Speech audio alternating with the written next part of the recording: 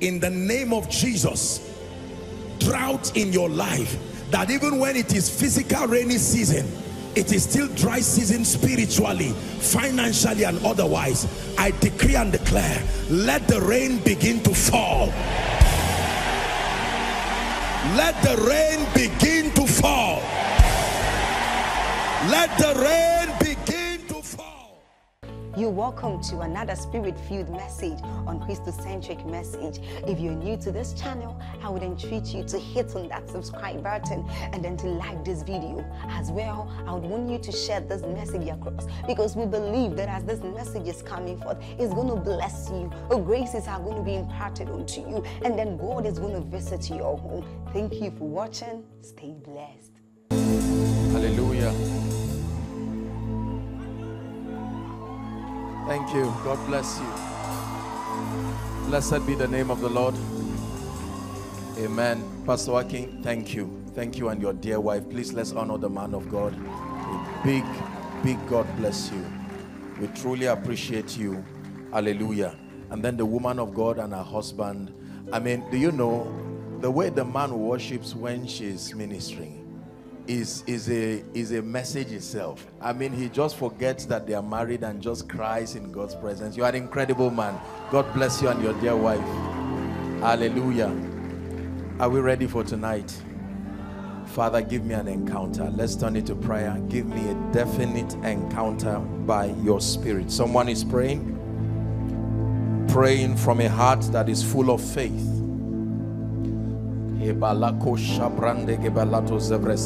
Someone pray, give me an encounter. Like Pastor said, let tonight be my night. In the name of Jesus, let tonight be my night.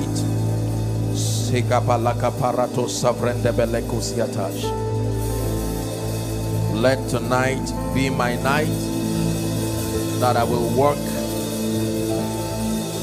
in a higher level of dominion by the Spirit. It will not be the theme of a conference, but it becomes my experience from tonight. In Jesus' mighty name we pray. Now, before we sit, let me remind you that I believe the intent of this conference is to help us understand by the Spirit the demands for walking in dominion in experience. When I get topics or themes for meetings, I take them very seriously.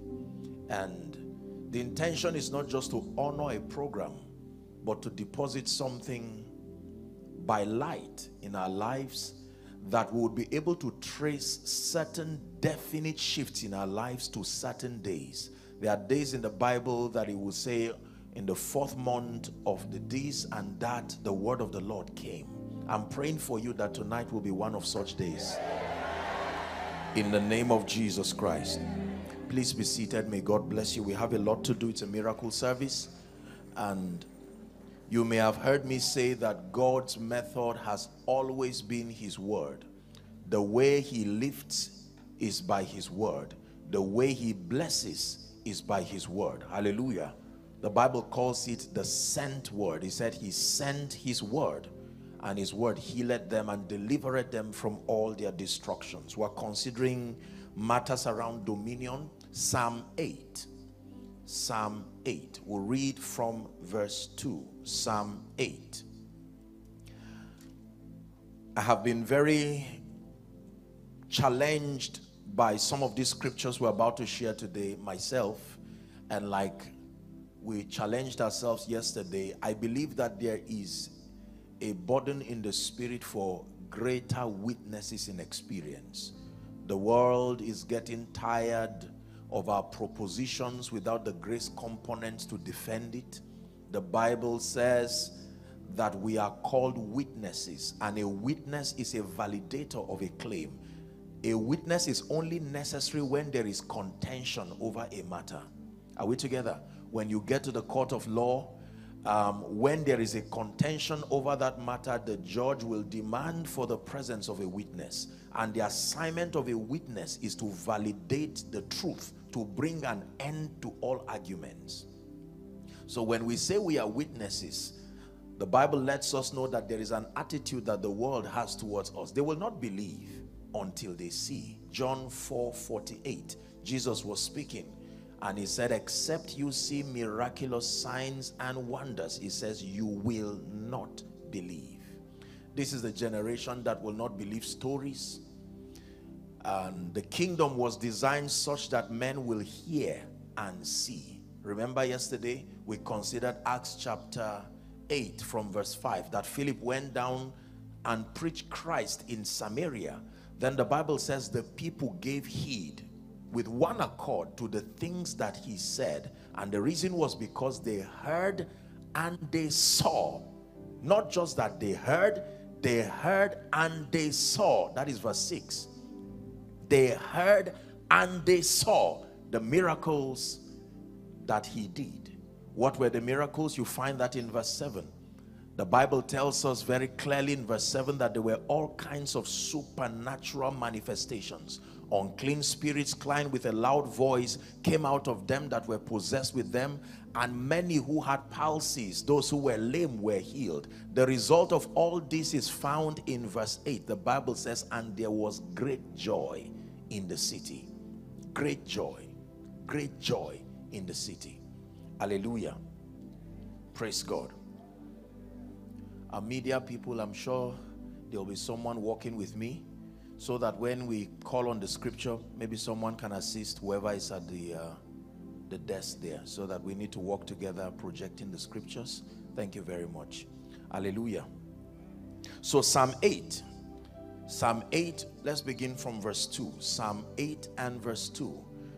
Very deep contemplation that we have. The psalmist was a very interesting man. He understood the presence of God, and even though he did not walk in certain ministerial dimensions as we know, like Samuel, but as a king he was an interesting king. He doubled as many things even while as a king. He was a worshiper. He was a man who understood the presence of God, and he entered into prophetic realms that were even beyond the scope, the jurisdiction of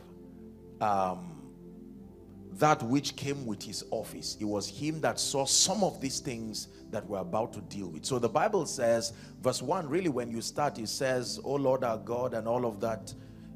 It begins to extol his name. Verse 2 says, "Out of the mouth of babes and sucklings thou hast ordained strength because of thine enemies, that thou mightest steal the enemy and the avenger." Verse 3, "When I consider thy heavens, the works of thy fingers, the moon, the stars, and all which thou hast ordained."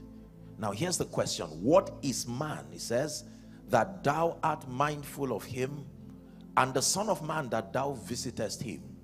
It says, verse 5, "Thou hast made him a little lower than the angels." The correct translation there is Elohim, not just the angelic cadre. Are we together? "Thou hast made him a little lower than God, and thou hast crowned him with glory and honor." Now he's describing man. He starts by saying, what is man? You seem to be so vulnerable and mindful of man. You are not ashamed to declare your vulnerability over man. What is it that you have put in this man, this mysterious entity who has secured your attention every once and again? And he describes all that God gave to man. "Thou made him to have dominion," he says, "over the works of thy hands." Pay attention now. "And thou hast put all things," how many things? All things under his feet. Verse 6, we'll stop there. "Thou hast put all things under his feet."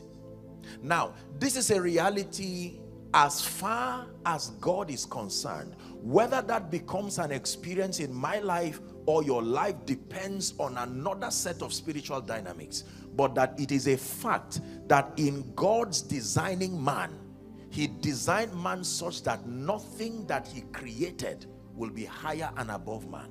Are we together now? Genesis chapter 1 and verse 26. The Bible says, God said, "Let us make man in our image and after our likeness." We can spend all night discussing that, because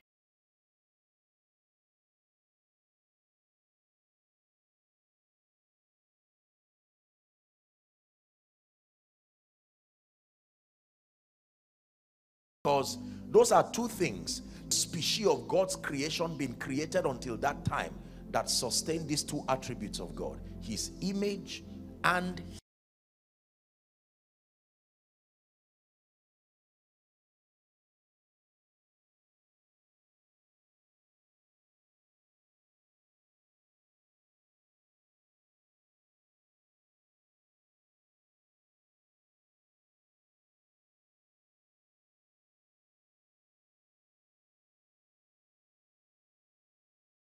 his likeness of God talks about his functionality, having two hands, one hand.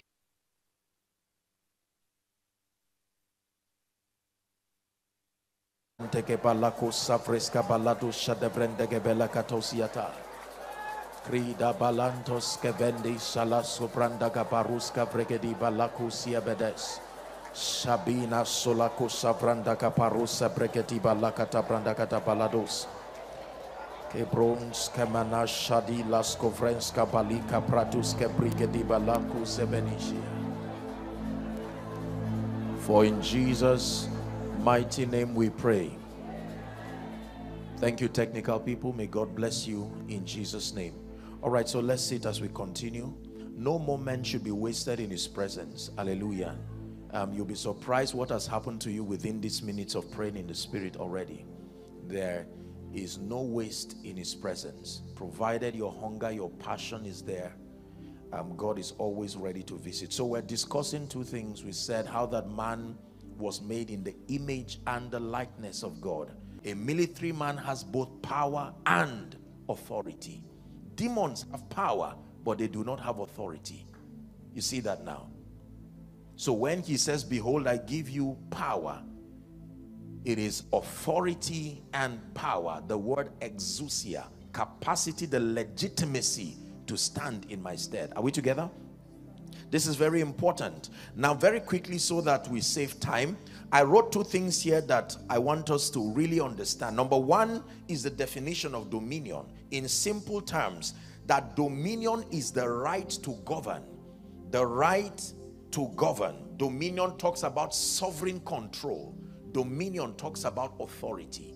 So when we talk about the saints coming into a place of dominion, we're talking about walking in the reality of that God-given right, the ability to exert influence over the cosmos, the ability to bring all things that were created by God in perfect alignment with his will. Now, every time God gives man power and authority, he also defines jurisdiction. Man does not have authority everywhere. The domain of our authority is well defined. For instance, we do not have power in the throne room. There is no record of man having the ability to manipulate things there. So the realm of our dominion is defined. Are we together? When Paul came, he began to list all the realms wherein man's dominion resides. So it's important for us to get that dominion is the right to govern, the legitimacy to exert power. Dominion talks about authority. The implication of this is, number one, that man, from the time God made the statement, let them have dominion, the implication of that statement is that man became the legitimate steward, the legitimate ruler of the earth. As simple as this statement sounds, it is very profound, because if you do not have this understanding, you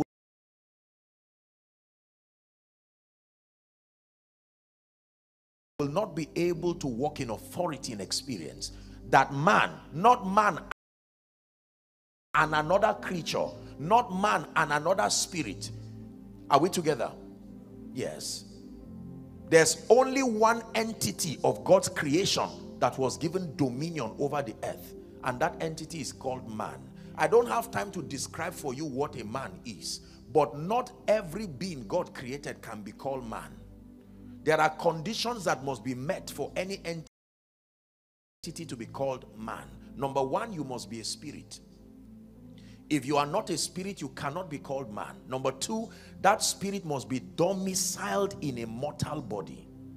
If that spirit is not domiciled in a mortal body, it cannot be called man. Number three, there must be solical faculties that help that spirit to enjoy the duality of realms, to be able to enjoy the realm of the spirit and enjoy the physical realm. Any entity that has these realities cohabiting is called man.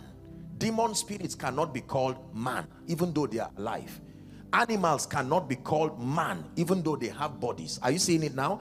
So I want you to know that if you are called man, it's a special privilege. It's not an insult at all. It's an exalted name. It's a position. That's why God himself became a man, to be able to save men. And today he's exalted and seated at the right hand of the Father as a man. Are we together? Because based on the law of territory, if you do not have a mortal body, you are illegitimate in your operation. It's the reason why the Holy Spirit requires human bodies, even though he is God. It's the reason why demon spirits require human bodies. And when they cannot make do with human bodies, they will make do with animals and make do with other species. You must have a body to give you legitimacy upon the earth. Are we together? The reason why we know Jesus will return is because he left with his body. So he does not need a virgin again to give him another body. He can return. We are assured of his return because he left with his body. The first time he came, he needed the cooperation of a woman so that his spirit will have a material frame to legitimize his operation in the earth. But now the apostles told us that he levitated right in their presence to heaven. And he will return. He said, this same Jesus, he will return as you have seen him go. Are we learning already? Very, very important. Man. So it means that man is the legitimate steward of the earth. That means in God's mind, man has been put in charge. This is very important. But it's important to know that you've not been put in charge to do everything you want. The jurisdiction of man's operation is with respect to the will of God. Your assignment, as far as dominion is concerned, is to be a conduit that becomes a perpetual manifestation of the will of God. You see that now? Everything within the kingdom revolves around the will of God. Now, the second implication of this statement, let them have dominion, that God said to man, means that nothing can happen, nothing legitimate should happen in the earth without man's cooperation and man's participation. This is powerful. Nothing in the earth was designed to happen and can happen without man's cooperation and man's participation. If you ever see anything good that happens in the earth, there was a man to partner with the Spirit of God. If you ever see anything evil that happened in the earth, there was a man. The reason why Satan looks powerful is because there is still one human body cooperating with him. The basis of his strength is his alignment with man. Are we together now? This is why Satan's obsession for bodies was very clear in the Bible, including the body of a dead man. A body hast thou prepared for me. Is someone learning already? This is very important. So nothing, including what God desires to be done here tonight. Isn't it amazing that there are people right now who, based on prophecy, God has ordained that your healing is this night, your lifting is this night, and yet as powerful as prophecy is, it must come in partnership with man to find expression. The man in John chapter 5, Pastor Akin, there was a man who was at a pool called Bethesda. It was not because there was no possibility of solution for that man. Are we together? John chapter 5. The Bible tells us that that man had been there for 38 years. And then when Jesus walked up to him and said, "Will thou be made whole?" The Bible says the man said, "I have no man." Not I have no God. I have no man. The reason why my situation has been prolonged here is that even though there is a possibility for my healing, the man to walk in partnership with the will of God and make this happen is not there. I have no man. Hallelujah. This is very powerful. So everything that happens on earth, we enjoyed a wonderful moment of worship. It's not just this evening that God wanted to reach you with that atmosphere of worship. Is that the Spirit of God, as powerful as he is limited by the cooperation of men. This is profound. When you know this, you will know how God, the position that God placed man in. Isn't it amazing that people will come all over in a crusade ground, many who desire to be saved, and yet they are never saved until a man is able to preach the gospel to their hearing. Angel Gabriel came directly from the throne of God, and yet the reality of Jesus's arrival was hanging in the spirit until a man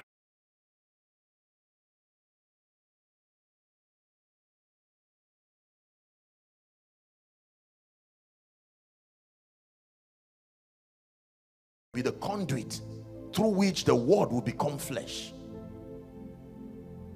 That means the more men are available to be used by God, the more the possibility for dominion and revival at a territorial level. Did you hear that now? The advocacy that God is not looking for men is very wrong. Very wrong. A body hast thou prepared for me. The formula is always the spirit and the bride say come. The spirit has been saying revival. The spirit has been saying come. The spirit has been saying healing. But there are not sufficient men. And don't you think one man is enough?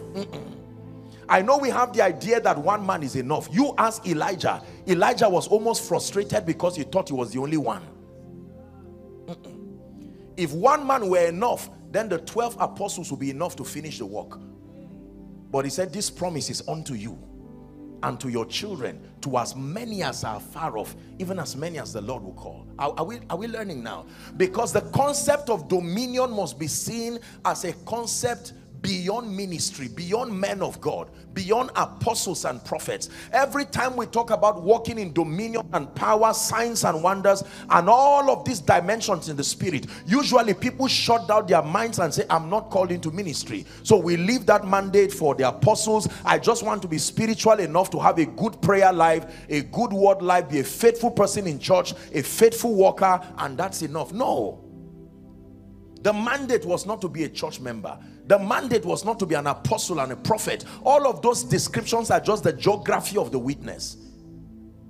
A witness is a validator. Men available to allow the program of God, the purposes of God to come to pass in and through their lives. So he said, let us make man. And in making man, let us ensure that nothing happens on earth. It is on this basis that we pray. The prayer of the believer is predicated on revelations like this, that nothing on earth should happen without the participation of a man. That means if you allow things to happen in your life without cooperating, you see that now, you have a right to vet realities in the realm of the spirit and select them by intelligence and allow the ones that must manifest. So if you wake up seeing yourself, for instance, maybe dying or in a grave, that is a proposition from the kingdom of darkness. They are working with your mind, needing your cooperation. It's not something that must happen. No, there is an immigration system from the realm of the spirit to the physical realm. The name of that immigration system is called man. If a man does not allow that revelation to pass, it will remain in the spirit forever. But because Satan knows that the saints are ignorant, he will manipulate your mind to think it's a done deal, and your discouragement is a gateway, is a passage for it to manifest. Job said, the things that I feared has come upon me. That the spirit of fear became an illegitimate way of opening that gate. I hope you're learning already. This is very powerful. So every time God wants to move among men, he looks for men. I sought for a man. Ezekiel 22 and verse 30. I sought for a man. In Isaiah chapter 6, when he had an encounter with Isaiah, he says, whom shall I send and whom shall go for us? And he said, here am I, send me. Let me tell you, ladies and gentlemen, God is still looking for men. Don't you think the men he has are enough? And I'm not just talking of men. There is a kind of man that God is looking for. Men who can walk in the reality of dominion. Are we together now? You see, the reason why sometimes the program of God is aborted is because usually there are few men who have labored in the spirit to attain a level of stature that can host certain dimensions of God. And because they are few, and because the price to host that dimension of God is great, when those few men are attacked, the program of God dies within a generation. But the assignment is not just to have few men, is to have many men. This is why the temptation of celebrity Christianity is very dangerous. Every time God anoints a man, your assignment is to raise as many men as fast as you can, not just enjoy the stage. Because the more you raise men, it is for your own safety. Are you getting what I'm saying now? Imagine if Noah died on the way while building the ark. There would be no earth again. Literally, the preservation of the earth was at the mercy of one man. May God find many men. Many men, that includes you. In the name of Jesus Christ. Provided there was one Jesus, Satan started moving through Herod to look for him and kill him straight up.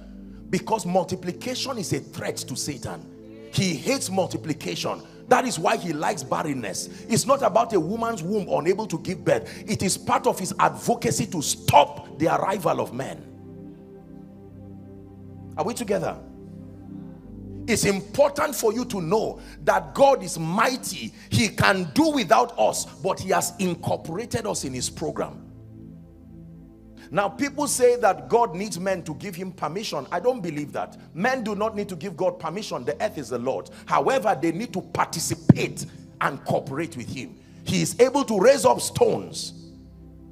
You see that? But God demands the participation of men. Listen, if you understand this, we can pray and share the grace and go. Because many believers are not yet convinced that they are important in God's program. They are convinced that some man of God or some worshiper is important. You see, if I ask you, is Pastor Joaquin important in God's program? You will nod 1,000 times. But if I say, how about you? You may just say yes, but truly, many of us have not internalized it. You have not yet seen yourself as being significant in God's scheme of things. So the Bible says in Isaiah chapter 60 from verse 1, it says, amplified, says, arise from the depression and the prostration that circumstances have put you. It says, rise to a new light. Arise, shine. Why? For your light is come.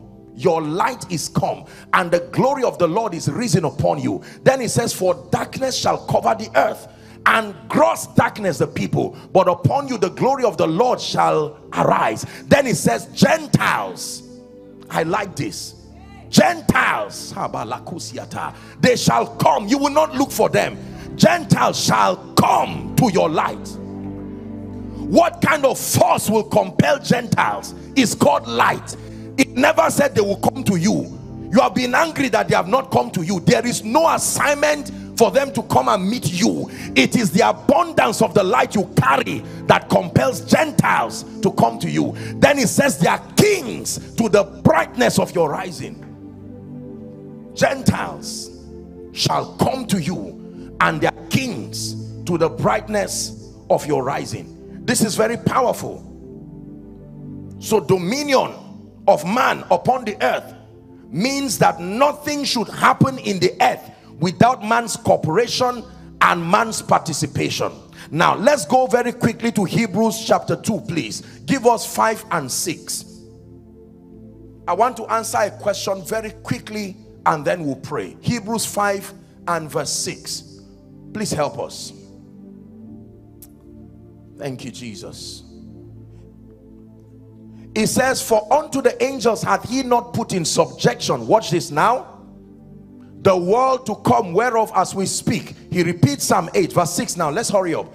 It says, for as he said in another place, thou art a priest for me after the order of Melchizedek. We're getting something wrong. Hebrews chapter 2. Did I say 5? 2 from verse 5. Please, media, help us correct that. Is Hebrews 2 and verse 5. 2 and verse 5. Thank you. For unto the angels hath he not put in subjection the world to come, whereof we speak. He said in a certain place, that certain place is Psalm 8. He testified, saying, what is man that thou art mindful of him, nor the son of man that thou visitest him? Verse 6. It says, thou hast made him lower than the angels, you have crowned him with glory and honor, and you have set him over the works of your hands. Verse 7. It says, thou hast put all things, say all things, in subjection under his feet. It says, for in doing so you left nothing that was not put under his feet. But now, today, in Lagos, in Nigeria, in Africa, now we do not yet see. This is the question we have come to answer in this conference. That we look at prophetic realities from God's standpoint, and God is saying, know this for a fact, that I've put all things under your feet. As far as I'm concerned, the man on earth should exert dominion over elemental forces, dominion over principalities and powers, sicknesses, diseases, poverty, failure. Everything that is antichrist should be compelled by the dominion of the saints. But the Bible says, but now, in spite of the scripture, there's still a lamentation coming from the camp of believers. But now, we do not yet see all things. There are some things that have stubbornly refused to bow, like the diseases and the infirmities plaguing your body, and they don't seem to respect your prayer life even though you are praying. It looks like they do not want to go. How about the poverty situation? How about yokes and curses? In spite of your confession, I am free. The Bible says, but now, whether you walk in the experience of dominion or not is up to you now. And my assignment very briefly is to show you something tonight. This is very powerful. God is crying for a generation, ladies and gentlemen, that will be able to be a manifestation, a living manifestation of God's intent and desire. Let me recap on two scriptures I shared with you yesterday. Ephesians chapter 2 and verse 10. It says, we are his workmanship.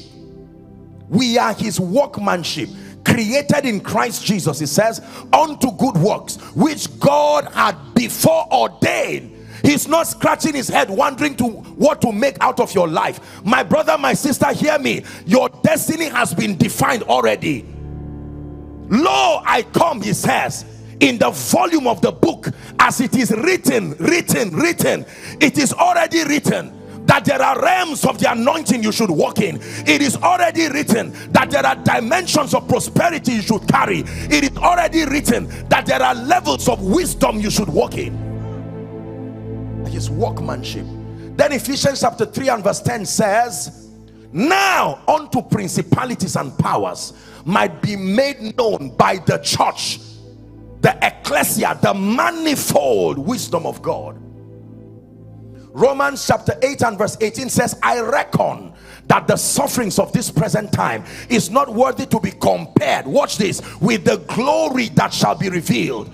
There is a dimension of God's glory and power and wisdom. You know what glory is? Everything that makes God God, his wisdom, his favor, everything, the multifaceted dimensions that are captured in God is called glory. The glory of a thing is a description of why it is desirable, why it is expensive, why it is valuable.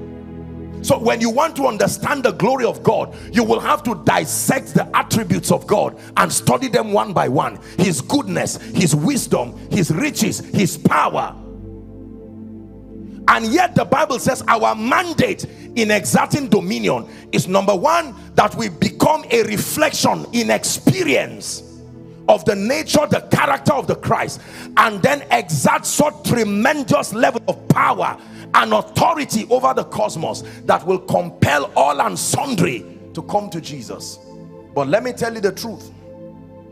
The context of Christianity we are selling to our generation is such that it's grossly misrepresenting Jesus. In as much as we have done well, commendations to our efforts so far, the standard is still far short of what can bring revival. There were men like Philip who entered cities and in one day they shut the cities down, not by making noise. Elijah did not say there will be no rain in his TV station. You did not need to hear. You would just know that there was drought in a land and say, who caused this? One man. The Bible says time will fail me to talk of men like Gideon, Jephthah, Barak, men who faith subdued kingdoms, wrought righteousness, shut the mouth of lions. These were men. These things were not parables. They were men who walked upon the earth. It is time for us to, in addition to reading history, become a continuation of the same and an improvement of the same. We have read generals cover to cover. We have read apostles and prophets in Nigeria cover to cover. It's time for a generation to become a living continuation of those things, that men begin to study your life, not for the purpose of personal pride, but you become a mystery and a wonder, first to yourself and then to a generation, exerting power and glory that is incontestable. Is someone learning now? Now hear me. Dominion is not an impartation. There is a grace that enhances men to walk in dominion, but walking in dominion, kingdom authority, that elemental forces get to respect your voice. He says, Jesus, I know. That means the realm of the spirit can know some people. Paul, I know. I hope I've elongated the list now. Joshua Selman, I know. Call your name there. How dare they say they do not know that name? You don't claim that realm. It's a revelation that brings you there. Are we together now? Paul was praying over the church in Ephesus chapter 1 from verse 15, and he made certain definite prayer points. If you understand the Pauline epistle, it begins to create the framework for your walking in dominion. I wish we had the time, but this is a miracle service. But I want to give you 5 dimensions of knowledge very quickly that you must have if you want to walk in dominion. It is impossible to walk in dominion no matter how well intentioned you are. But let me assure you up front that in the name of Jesus, the spirit of grace has come to help this generation. There is a standard God has for us, and we will not fail. We may look ordinary, but we are becoming. We may look ordinary, but we are evolving. One conference after another, one prayer meeting after another, one worship session after another, a little here, a little there. We are becoming. There is an evolution happening in the spirit. I want you to believe that if God brought you here tonight, it is because you are part of that prophetic army, and that paying attention is doing a generation good.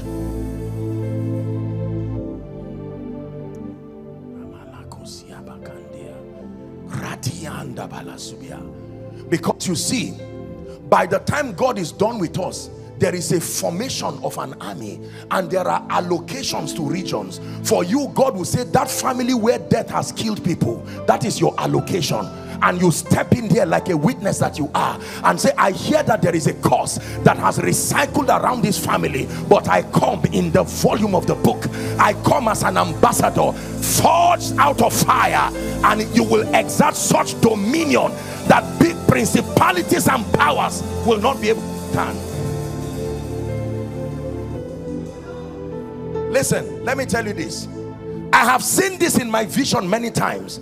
In 2005, I had a very strange vision, and I saw a fire, like an Olympic fire.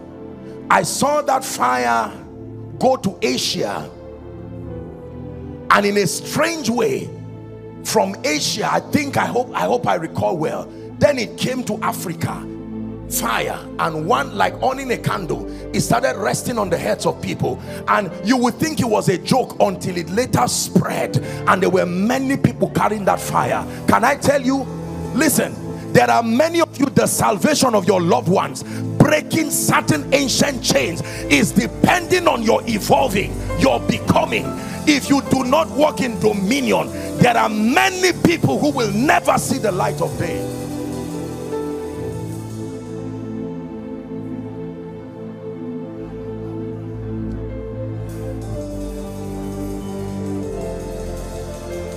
Hallelujah.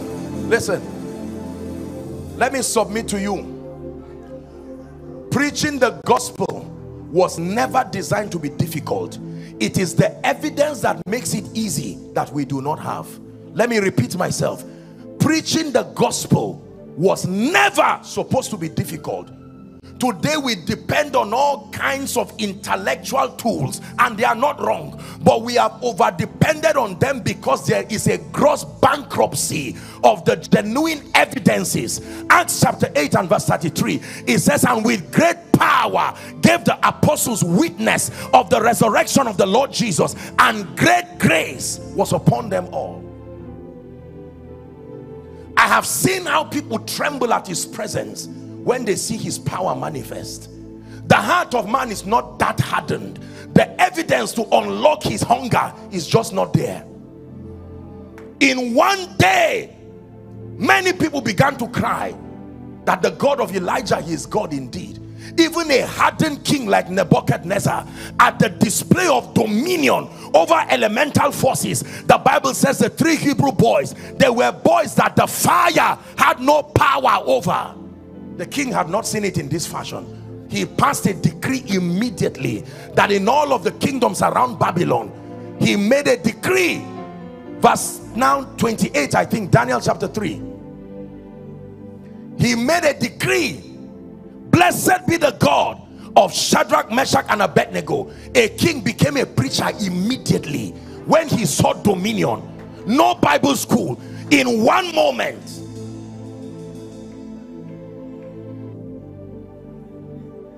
That anyone who fights the God of Shadrach, Meshach, and Abednego, I don't know his name, but I know those who look like him. And he named them after them. That a time will come, someone in your village will say, I don't know the name of this God you serve, so I call him the God of this person, because I can only name him after the witness who represented him well. Do you believe what you're hearing?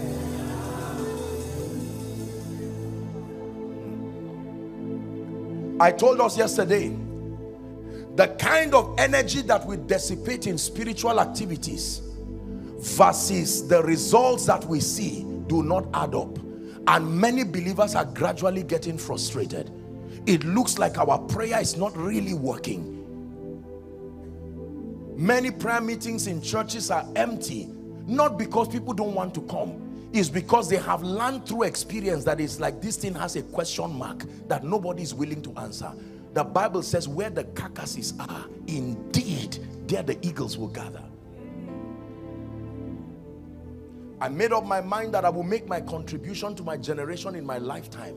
I cried unto God and I said, do not send me with a sermon alone. The world has had sermons. There have been orators and intelligent people before our arrival. We need substance and proof. Something that can prove the validity of the divine life, so that when you say it, God grants you grace to demonstrate that reality.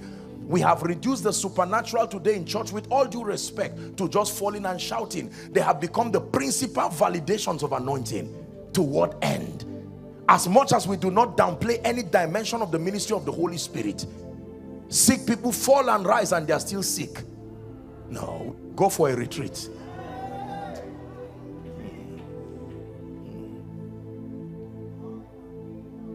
Charles and Francis Hunter, two great men that walked commendably in the power of God in their lifetime. A husband and a wife, adorable people. I mean, these guys demonstrated a dimension of divine reality. Men like T.L. Osborne. You see, when we call these names, I get challenged in my spirit, because mantles never return to heaven. That means the graces that empower these men is still roaming around our horizon. Why has it not landed on someone? Why has it not landed on someone? In spite of the meetings, in spite of the prayer, it then means there is a kind of light that we need to have. Now please hear me. I shared with us a vision that I had years ago yesterday. Let me just repeat it, and then I just touch and we'll pray. Is God challenging someone? So I'm open to this vision in the realm of the spirit, and I see a giant door, an ancient door. And that ancient door had other smaller doors connected to it. And on every door there was a scripture that was written. And these doors were opening and closing, opening and closing. And every time they opened, light came out from them. And the Spirit of God began to speak to me that those scriptures represent revelations and pathways in the Spirit. And everyone who catches that revelation, the light represents the empowerment component that grants you the grace to defend that scripture in your life. That means any revelation you claim to have caught that cannot be proven in your life, the light or grace component has not yet come, no matter how you convince yourself.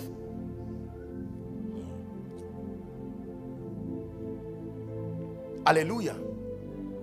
It is not very difficult. We have about 8 billion people on earth right now and counting. Ladies and gentlemen, if you really love God and love his program, you will be concerned. There are about 2.8 practicing Christians out of 8 billion. And Jesus is coming soon for a fact. So if with everything we have done so far, this is all that could be captured, and yet he said this gospel of the kingdom shall be preached as a witness to the entire earth, and then the end will come. It then means God must give us an accelerator system. There has to be a way of winning nations in a day, and I tell you, it is the manifestation of the dominion power of the Spirit through the saints. The number of believers we have and the potential believers, if we multiply ourselves walking in power and walking in grace, nations will be subdued in a moment. Technology has proven that it is not difficult to win the heart of men. There are apps today and there are products that in as little as 10 years they swept the whole world, taking advantage and subduing cultural barriers. French people today use phones. Spanish people use phones. Non-English speaking people use phones, and they understand everything. So what is wrong with our advocacy of the gospel that is not being able to penetrate systems and structures? Tonight is not just for you to receive a miracle. You will.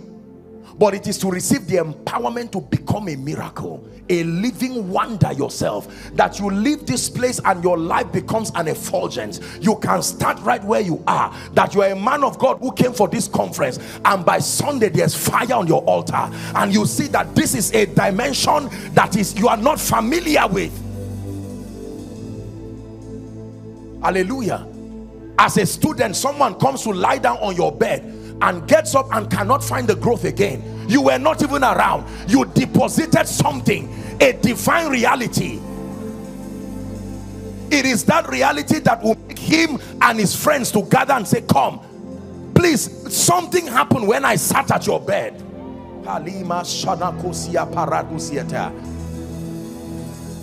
That handkerchiefs and aprons were taken from the bodies of men, ordinary men, full of God, full of power, full of light. And these handkerchiefs, no ability to believe, no ability to speak in tongues, and yet they carried power.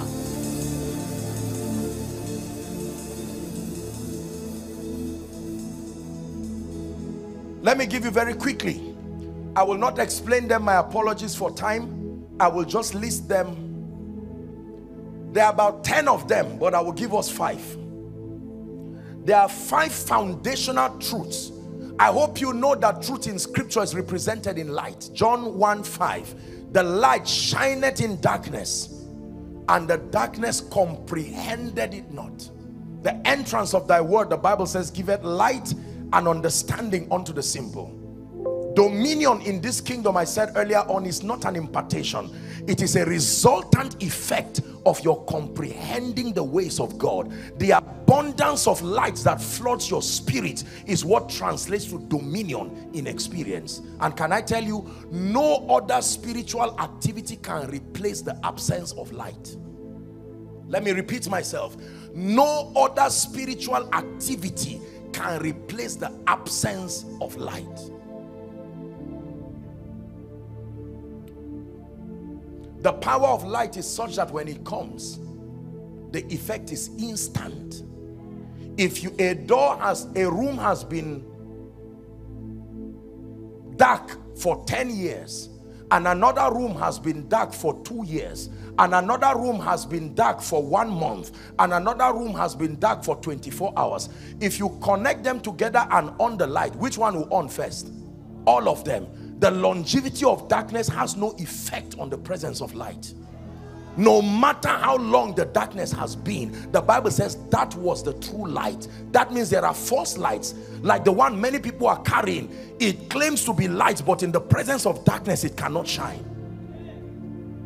That was the true light which lighted every man. Are you ready?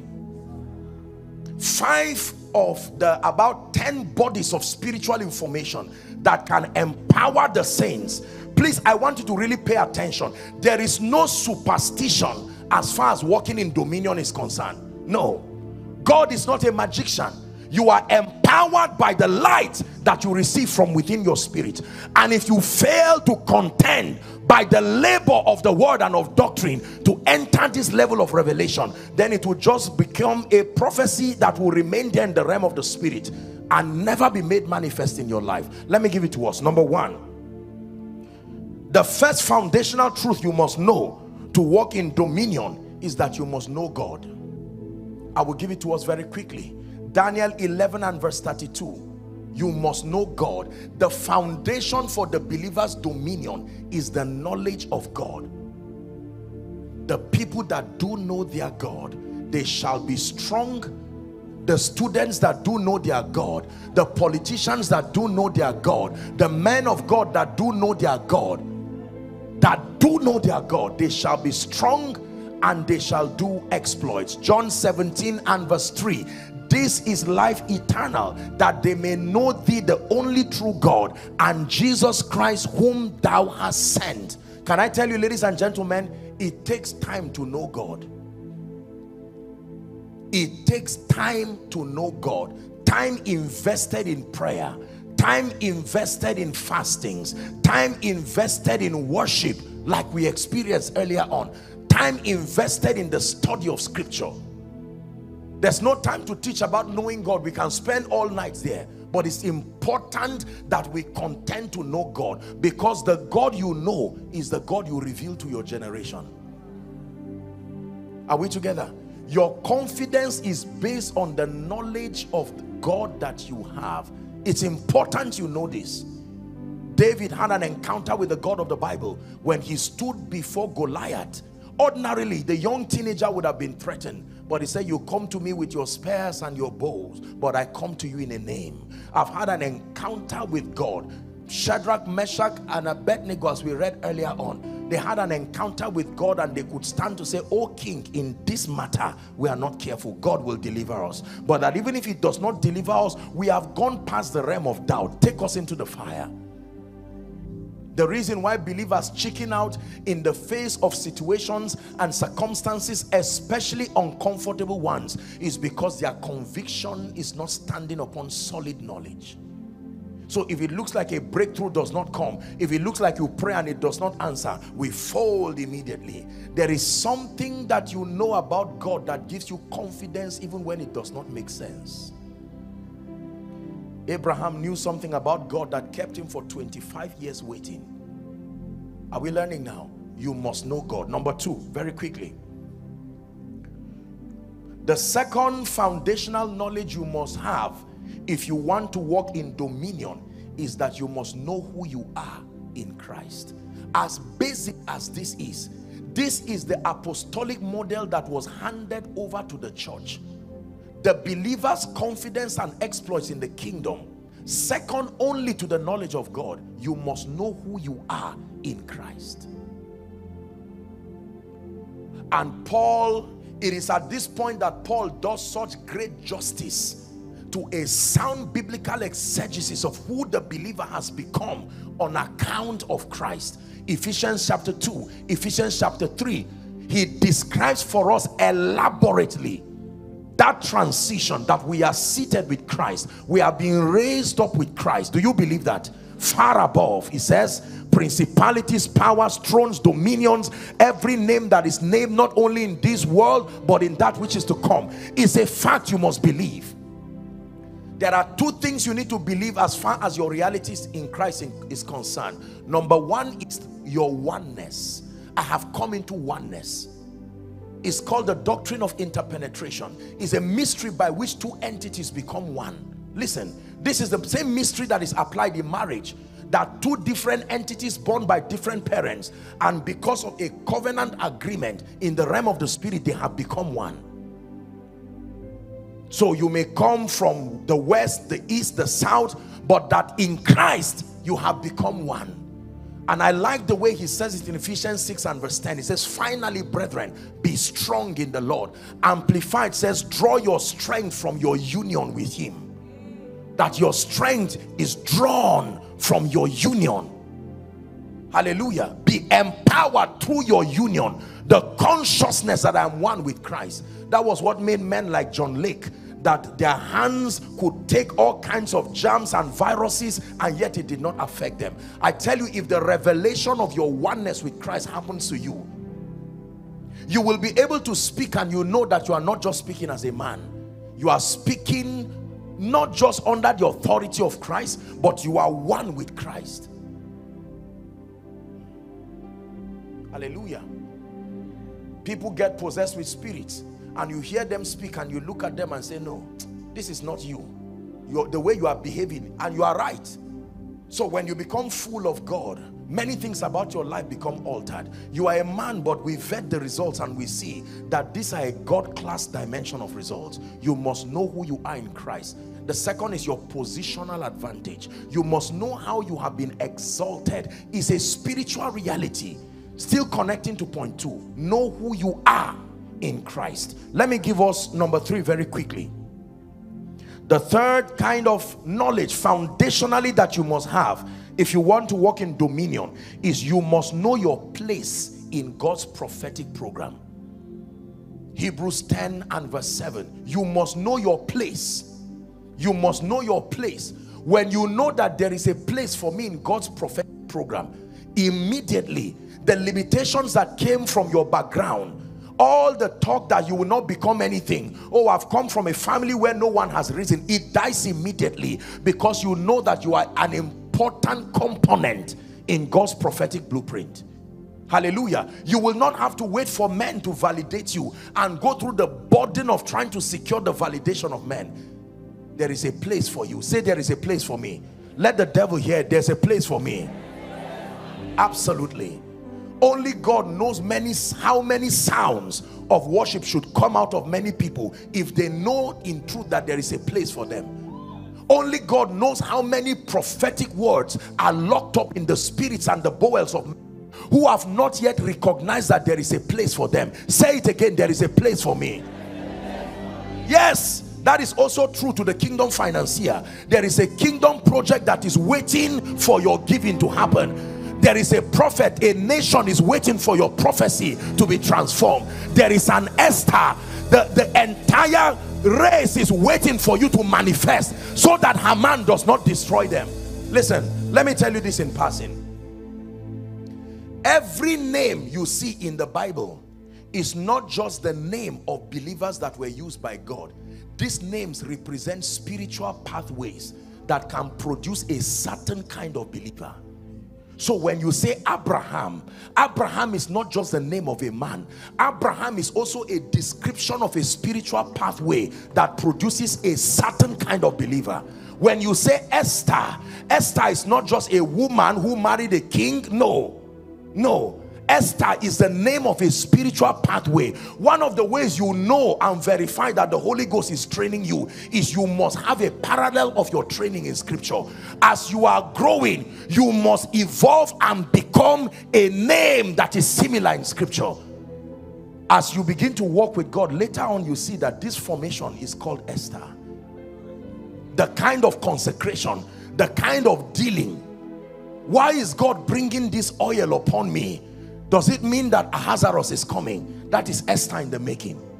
You verify your training, whether it is by a familiar spirit or the Spirit of God, by finding a biblical parallel.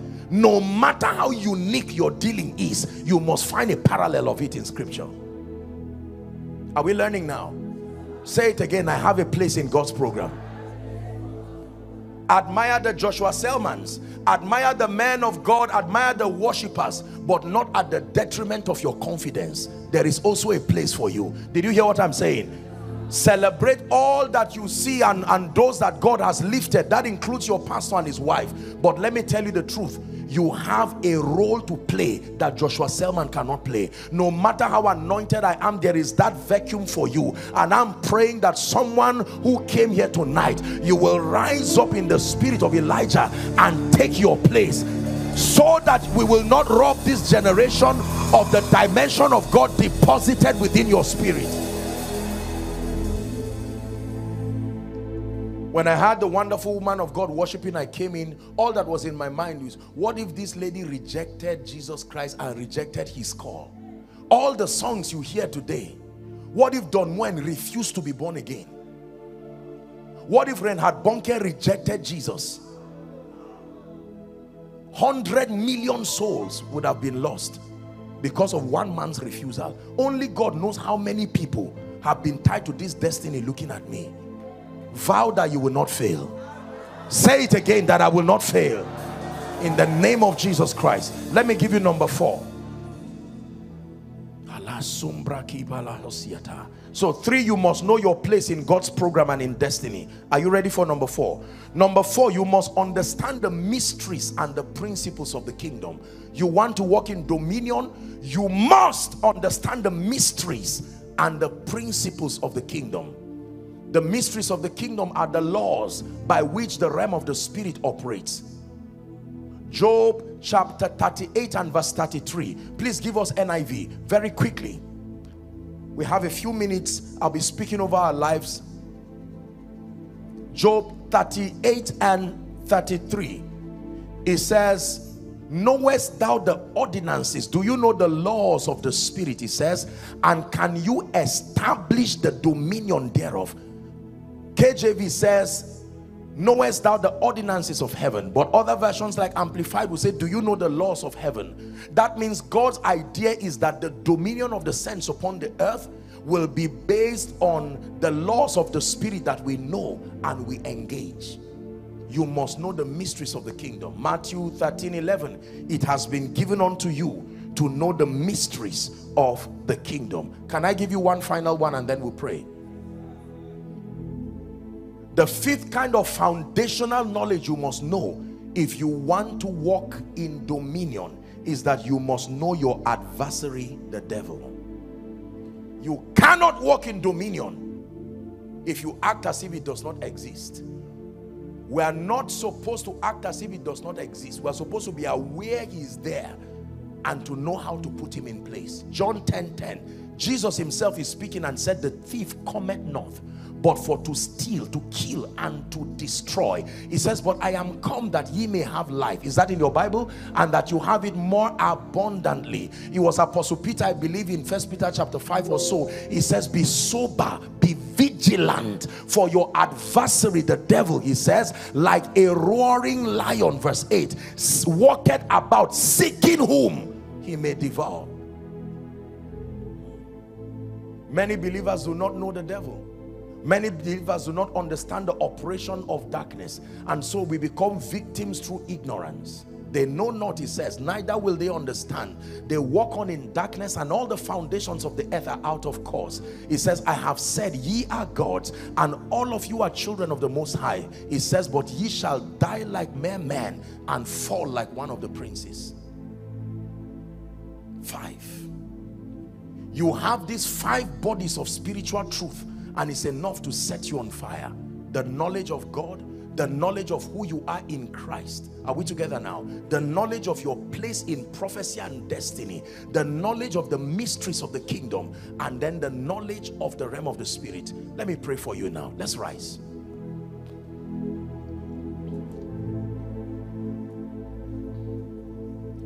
Are we going to be submitting the prayer requests, Pastor?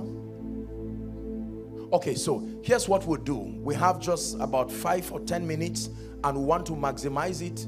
I'm going to be praying over you. I'm going to be speaking over the sick. But here's what I want you to do. How many of you have filled in your form, your prayer card? Lift it up and let me see. Has it been received? Okay, beautiful. Now everyone begin to pray. Please receive for those who are yet to receive, and if it's possible, let's have it forward as we pray very quickly. Go ahead and begin to pray in the spirit, everyone. Father, this is my moment of encounter. Your word is coming with light and fire and power in the name of Jesus Christ. Grace is about to be released upon my life. There are still a few people. Please, ushers, help them.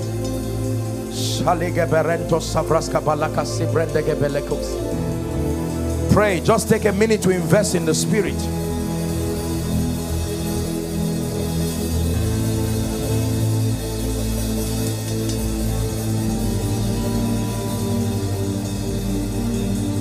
Out of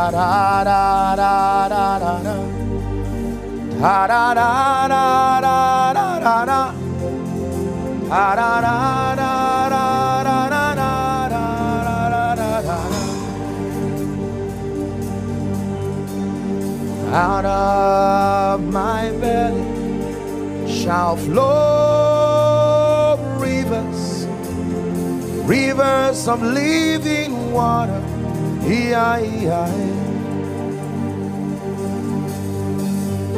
Out of my belly shall flow rivers, rivers of living water.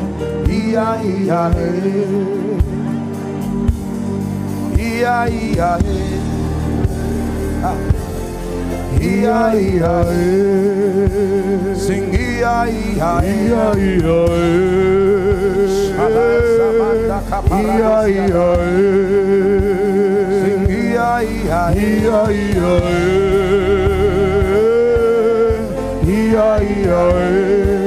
hallelujah.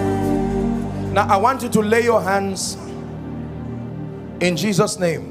Very quickly, let me just speak over the sick. Sadly, we may not have the time to take testimonies. I know that our time is gone, but at any of the sessions available, you can feel free to testify. But please lay your hands right now.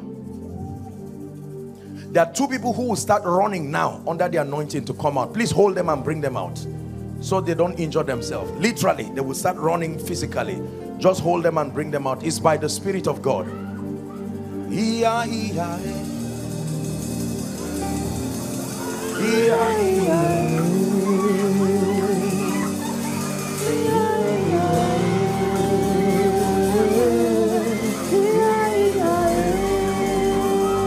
Hallelujah. Lay your hands. I want to pray for you now. Hallelujah.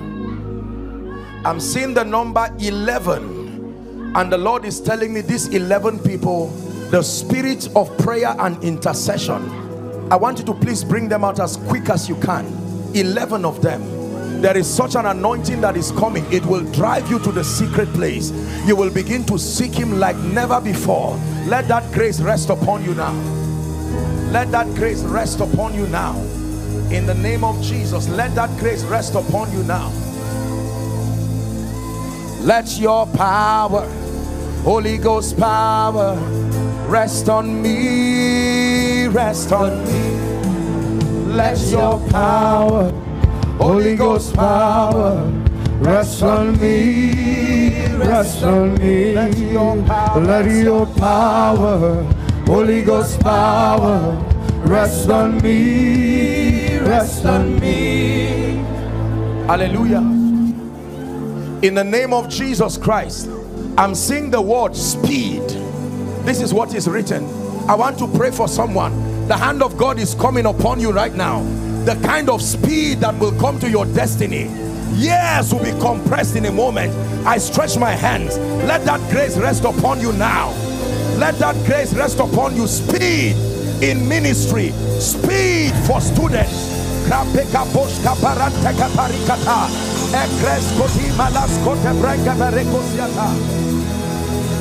Speed. Hallelujah. Let me ask Sumisola, can I ask your wife to come and sing me that song? That P. Daniel song. The hand of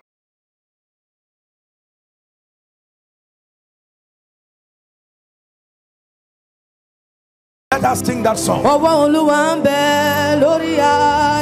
Something is coming upon your life now. Let that anointing rest upon you right now.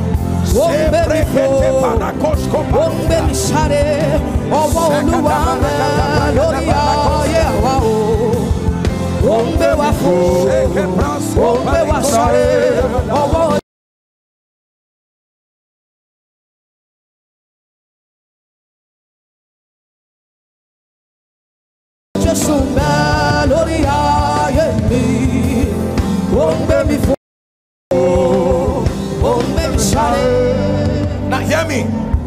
Before I pray for the sick, there are some of you, the grace to be a deliverer in your family is upon you. I want to ignite that fire. I'm going to stretch my hand now, and fire will rest upon you. The fire of a warrior, like Gideon, like Deborah. At the count of 3, may that man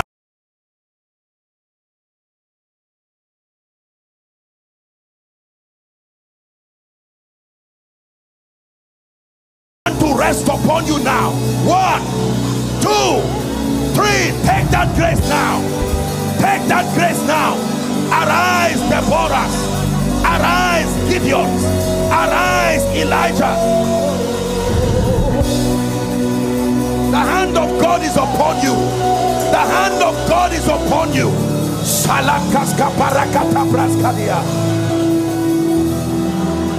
Upon you, for your family, upon you to end the reign of darkness, upon you to destroy the workings of hell.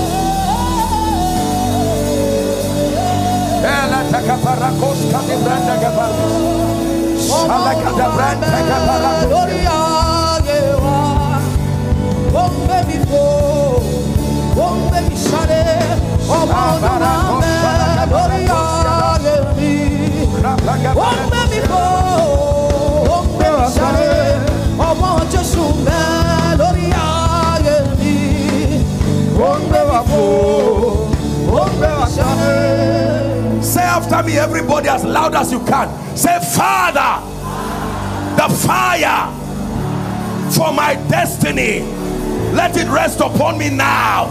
Go ahead and pray in 1 minute. The fire that your light brings, the fire that makes me a witness, the fire that turns me to a sign and a wonder, the fire that makes a worshiper out of me, the fire that makes a prophet out of me, the fire that makes a kingdom entrepreneur out of me, let it rest upon me.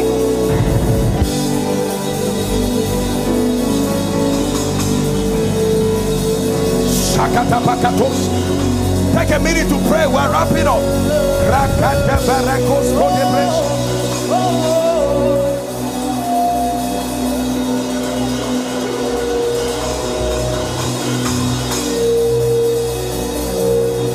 Hallelujah. Now hear me, please. Hear me. There are some of you looking at your life and the family you are coming from. All that is written is Ichabod. And you are saying, God, can you make sense out of my destiny? He sent you to this conference tonight at Eden Center because there is a mantle that has been looking for you. Whether you are a student here in Unilag or you are a member of the Eden Center, I came as a prophetic midwife to connect you to that mantle that has been looking for you. And in the name of Jesus, as she sings this song again, I'm praying for you that the hand of the Lord will come upon you as it came upon Elijah and turn your life, turn your ministry, turn your Christian experience to an extraordinary wonder in the name of Jesus.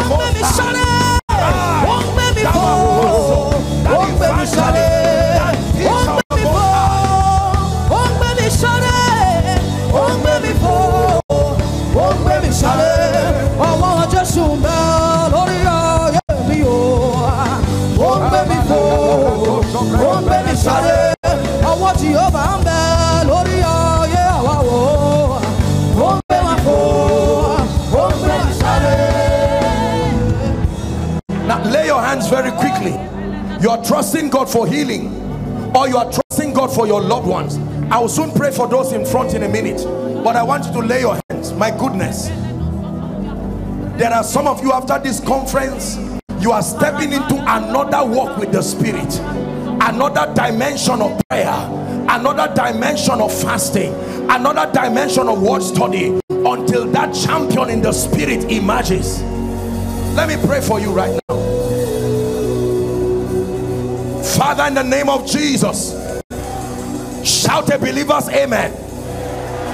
One more time, a believer's amen. Now I rebuke, I stand in partnership with the grace upon this house, and I decree and declare that every sickness, every spirit that is at the back of any infirmity, in the name of Jesus Christ, let that sickness, let that spirit give way now. Let that spirit give way now. I decree and declare every sickness and every infirmity be healed from it now.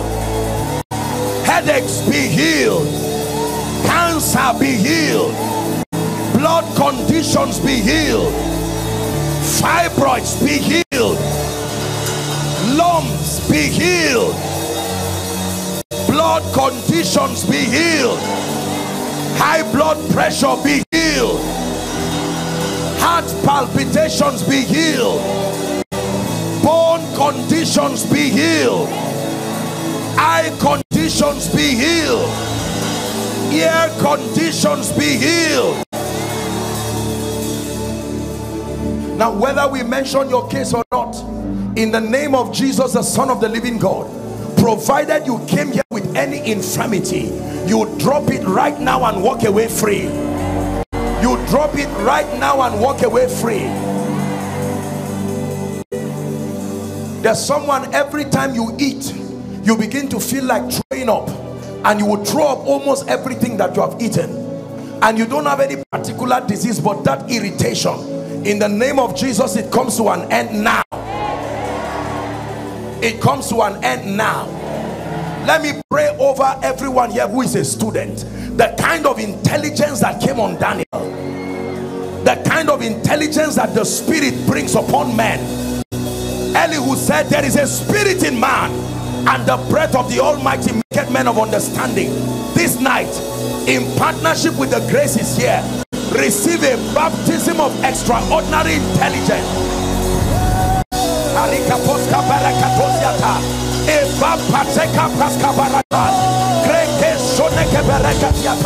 A baptism of extraordinary intelligence in the name of Jesus Christ.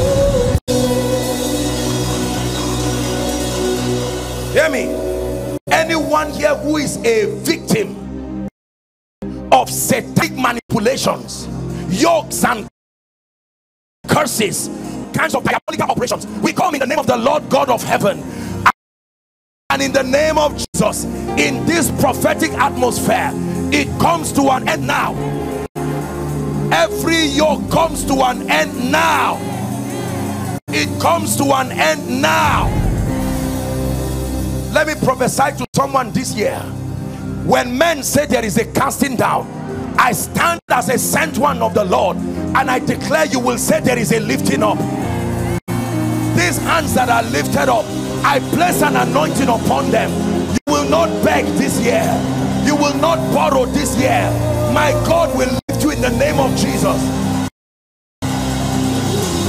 That anyone who fights you goes down instantly in the name of Jesus Christ. Hear me. Everything that has died or is dying in your hand, if you can believe this, I stand as one sent of God, and I decree and declare to whatever has died, Talita Kumi, let it come back to life now.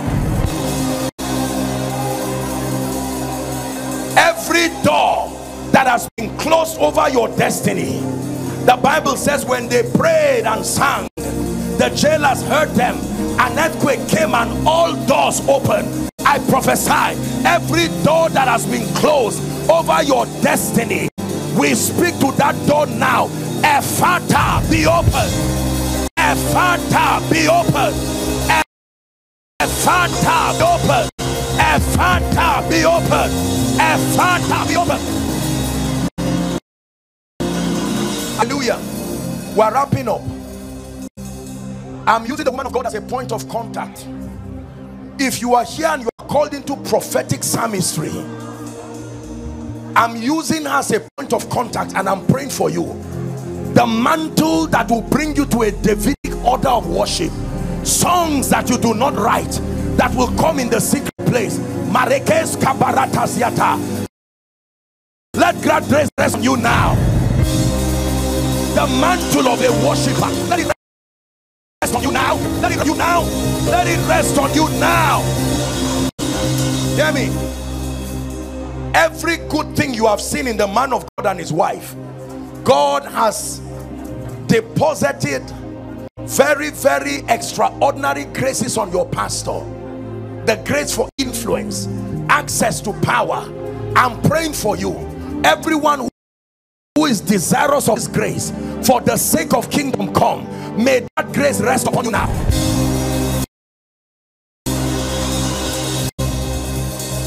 Hear me.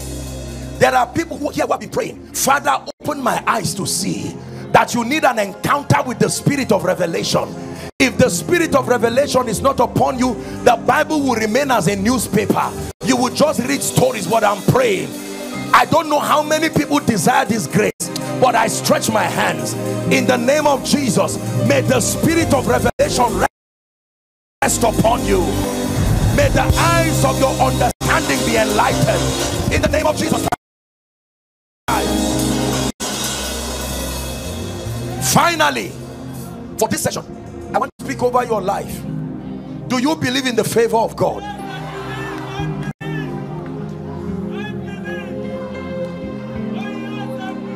Believe it, or do you believe there is such a grace called favor? In the name of Jesus, by the privilege of the election of grace, to as many who can demand and whose hearts are open to receive, I pray for you from today. May this grace called favor, may it rest bodily upon your life, bodily upon your destiny, bodily upon your ministry, bodily upon your business, bodily upon your career, bodily upon your family. Extraordinary results by the Spirit in the name of Jesus Christ.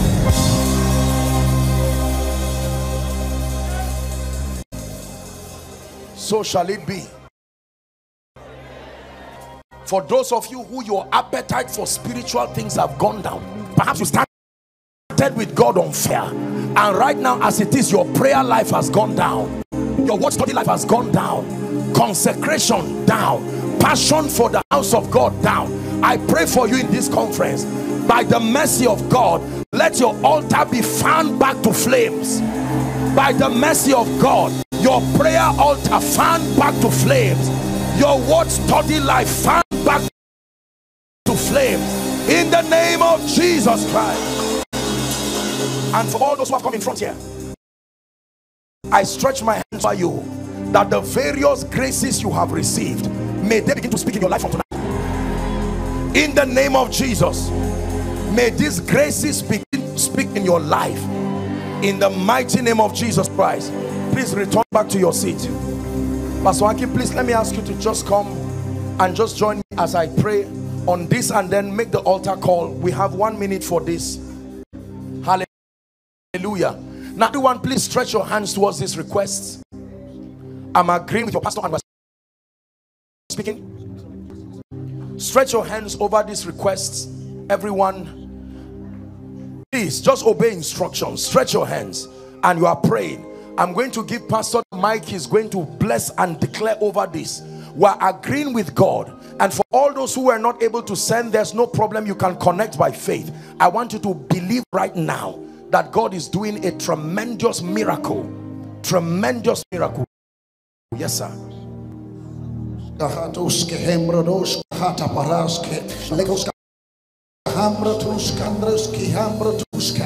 Lord, we come before the message tonight and we declare and decree that every question here is returning back in with answers In the name of Jesus, we declare and decree that every prayer point here is turned into a testimony. Is turned into a testimony. We close the gaps between our lives and the word of the Lord. We close those gaps tonight in the name of Jesus. We declare and decree that these bones are moving together. We declare that sinews are coming. We declare the flesh is coming. We declare that they are standing as mighty champions. In the name of Jesus, no prayer point will escape the sword represented here tonight. No prayer will escape the sword represented tonight. Return back with your testimonies. Return back with your babies. Return back with your financial breakthrough. Return back with your healing. Return back with continent breakthrough. Return back with multi-million-dollar ideas. In the name of Jesus. Thank you, Lord. And in the name of Jesus, I agree with your pastor for all the members in this church and all who have connected by faith, that in the name of Jesus Christ, these Egyptians you see today, may you see them no more forever. You will see them no more forever. So shall it be. In Jesus' mighty name we pray. Amen and amen. Now very quickly, my last function, just give me a minute. I want to make an altar call very quickly, very quickly. And please, I want everybody standing if you can, just to honor the altar call. Jesus is giving someone an opportunity to know him. You came here perhaps invited. I see several people at the overflows, either of the overflows. That includes those who are following online, following by television. The Bible says ye must be born again. And the Lord is giving you an opportunity to make it right. Two calls in one. Number one, there are those who are saying, Apostle, I have never been saved. I have not encountered the God of the Bible. But hearing you speak, and even in this atmosphere of worship, I need Jesus. Number two, there are those who are saying, Apostle, I want to rededicate my life to Jesus genuinely and truthfully. No playing games. I mean business with Jesus. I'm going to count 1 to 5. Wherever you are, no matter how far, I want you to start running and come to the front right here as a sign of your surrender and commitment to Jesus. Once I count 5, I'll begin to pray. Don't wait for anyone to be the first. Win that war. Make up your mind. Run like there's fire on the mountain. 1.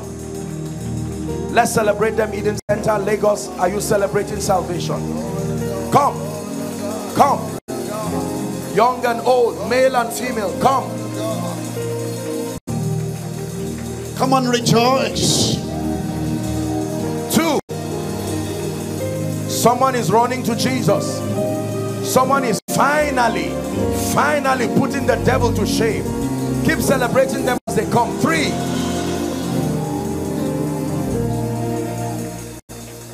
Apostle, I want to come, but I'm not sure if I'm saved. Join them. Join them very quickly if you are not sure.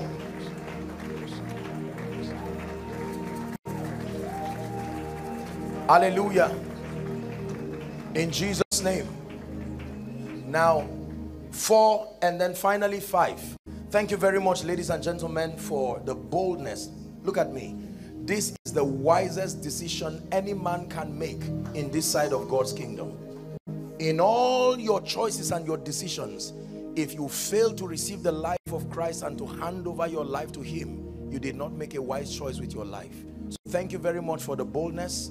It's my joy and honor, Pastor, standing by my side to lead you to this Jesus that we have so spoken about. The Bible says, as many who will come to him, he will in no wise cast away. It doesn't matter how you have lived, what you have done, he's able to give you a new beginning. He says that whosoever believeth on him should not perish, but have life everlasting. May I request that you lift your right hand high above your head as a sign of surrender. Say this after me as loud and as clear as you can. Say, Lord Jesus, tonight I have heard your word. I believe that you are the Son of God. I believe that you died for my sin. I believe that you rose again for my justification. Right now, I receive Jesus into my heart as my Savior, my Lord, and my King. I declare that the power of sin, Satan, hell, and the grave is broken over my life. I am a child of God. I go forward ever and backward never. Amen. Keep those hands lifted. Father, thank you for the power of the cross. Thank you for the power of this gospel that is able to save. In the name of Jesus, upon their declarations of faith, I declare their sins forgiven, and I call you bona fide recipients of the life of God. The grace to live the victorious life is imparted upon you, and that from hence you walk in victory, only going from glory to glory. In Jesus' mighty and matchless name we pray. Amen and amen. Okay, very quickly, you will be requested to move to my left. That will be your right. There are counselors who will have a quick word with you. Please do cooperate with them. Let's honor them as they go. Your right, that will be my left. Hallelujah. Is this the best you can do for them?